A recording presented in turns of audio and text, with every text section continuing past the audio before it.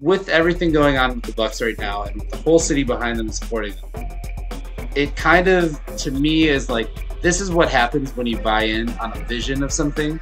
There was a time where the Bucks were the worst team in the NBA, and when the decision was made to, build Pfizer for him, we had all this flack about like, why build it for this?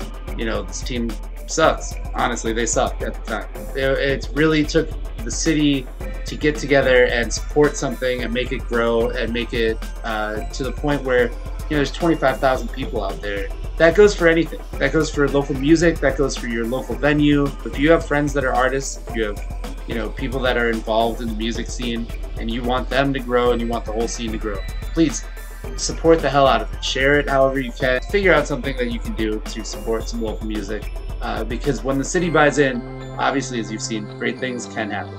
So all that to say, Bucks and Six. Yeah, right.